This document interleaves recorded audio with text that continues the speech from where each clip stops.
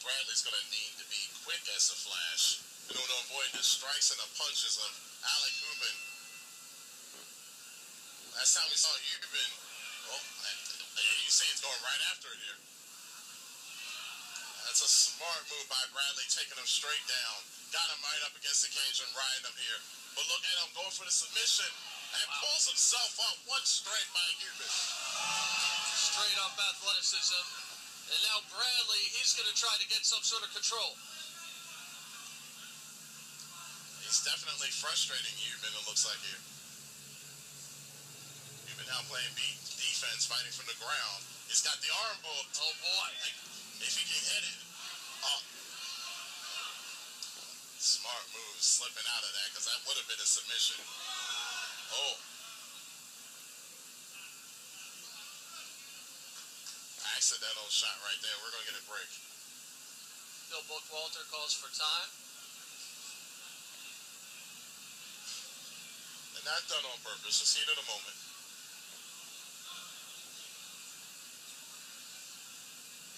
Bookwalter, a former MMA fighter himself, he certainly understands the fighter's mentality. Great referee, former broadcast partner here in Locked in the Cage. Gonna give him some time.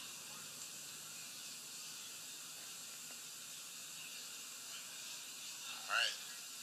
Ref says go. Both men had the same idea. Oh, one shot, he's rocked. There's that punch and power that got him the victory in his last fight. Now burying the knee.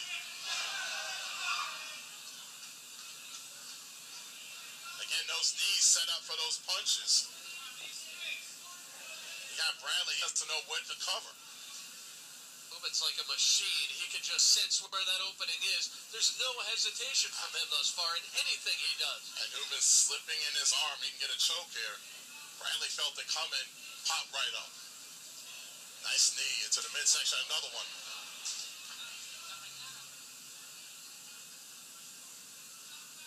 And now Bradley riding Hooben against the cage again. Those knees are finding their mark here. And as this round goes on, it's going to cause Bradley to lose a lot of wind. Not much time left in this round. There's the warning. And there could be the submission right here. Better hurry up. And he held on. I can see why. Grabbed the arm, trying to let the go. Plata in.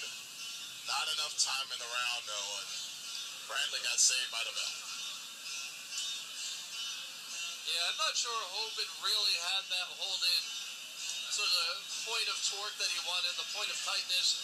I'm not sure he had the time to set it up properly, but I'll tell you what, Hooben looking like the freaking Terminator so far in this first round. He is just go, go, go, attack, attack, attack. He comes in with that Muay Thai background, training for AMA Fight Club, and he wasted no time with strikes. As we said, when he beat Arian Clinton back in July, straight punches, 55 seconds in the first round, so he didn't have to work long then. Here, he's got to bring it to round two. Impressive showing by Bradley to hold him off, though, and survive round one. Bradley's got a look on his face that sort of says, what the heck am I dealing with here? Oh, nice kick there. And you see Bradley trying to take Hooben back down.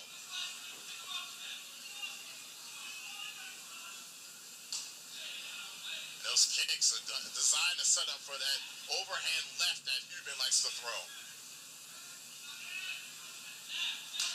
Oh, another beautiful kick there. You have to wonder if Bradley's trying to wear Hooben out a little bit, let him punch himself out, just to slow him down enough. That could be a strategy, as long as he doesn't get hit in the process. You see Bradley getting in with a good shot. Going in with that left jab. Trying to use the left jab to set up for the overhand right.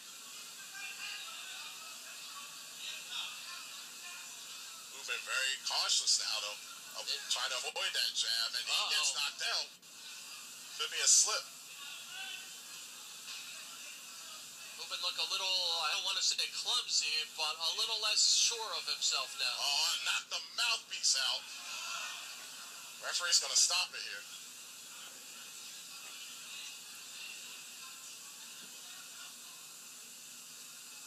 We're going to get a stoppage while Bradley gets his mouthpiece back in. And that may actually help Bradley get him a breather here.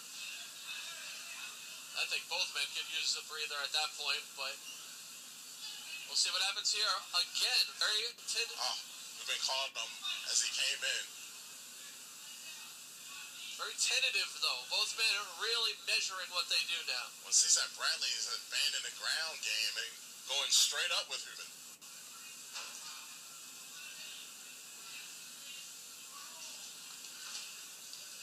And now trying to muscle Hooben back in the cage. And you see Hooben with those knees into the gut. Uh-oh. Now Bradley found himself in trouble.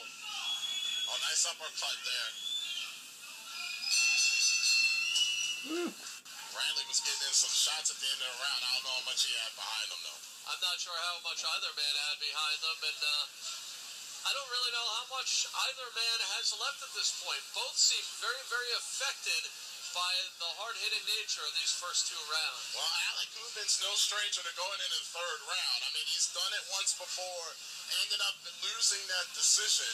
So you got to wonder if that's on his mind here, because going into the third round, he doesn't want to have the judges decide it once again for him. Well, you pointed out before, Sean, Bradley seemed to abandon his ground game and preferred to go straight up in the second round, face-to-face, toe-to-toe with Hooben.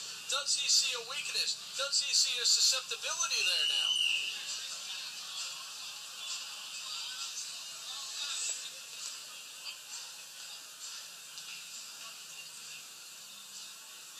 Tell you what, I mean, just the pure inexperience of Bradley here, especially in a third round situation like this, coming in a little sloppy in the technique here, and open the shots just like that from Hooben. Oh, but he caught Hooben coming in. Bradley going right after him. And there's a shot that caught him right in the back of the ear. And his equilibrium is off here, Strauss. Bradley realizing it, pushing Hooben into the cage. Both men have taken some rough rough what shots. A shot. There's that overhand left we talked about. And Hooben looking to bury the knees into the midsection.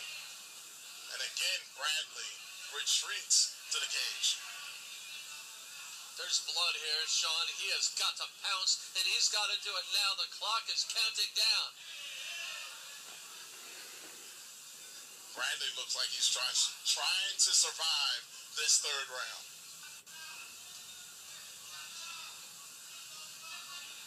I think Hooben may want the referee to step in here. Meanwhile, Bradley's exposed, trying to muscle him over.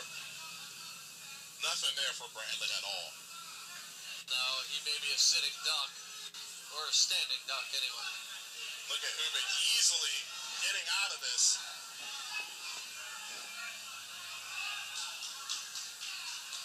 Hooben better watch out here. Now his neck's exposed and he's caught in a choke.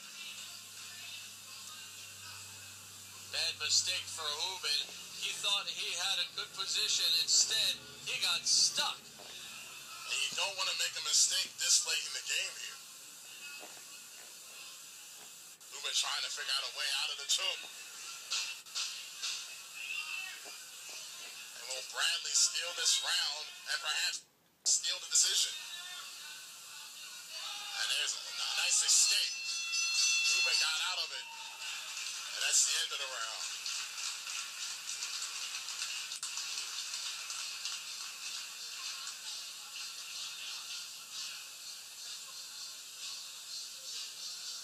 Very interesting fight. You see Bradley, so it looks like he's disappointed in himself with that performance. Well, it certainly looked like it could have gone either way at different points during the fight. Both men putting out a hell of an effort, landing some pretty devastating shots on one another at different points, and certainly a sampling of both of their abilities and maybe things to come for them in their careers. You started to wonder as the fight went on, did Bradley sort of avoided his technique and tried to out-muscle Hooben into this fight?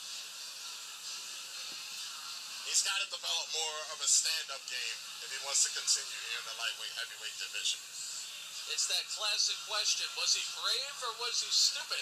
Not sure how well conceived that strategy was to go toe-to-toe with Hooben. We'll see how it all turns out as we await the referee's decision. That blood you're talking about, a cut in the back of the neck of Hooben. Not serious, though. That could have been a scratch.